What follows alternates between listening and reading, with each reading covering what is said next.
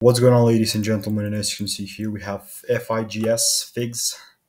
FIGS is sitting at a price of 980. So my previous prediction was that more like than I was just going to deliver to these highs right here. Also, at the same time, keeping in mind that we are in this overall downtrend and still having these lows in mind.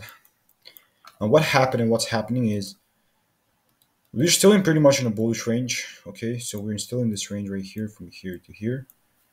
We can argue that still we can take it even higher from there. The only thing that could shift that, and there could be a reason for this thing actually breaking and delivering lower, is actually a break on the daily below this low. So if we see that, more like the night is going to deliver to these just 6.99 or $7, right? If not, if you see on the lower time frame a little bit more of it breaks to the upside, this is where we can be taking. I mean, that's only me, all right? This is just my own opinion. I always say that. So keep an eye on that. It's going to be pretty interesting this week. Also, as I told you guys in my previous video, high time frame is still pretty bearish, so keep that in mind. Have a wonderful day.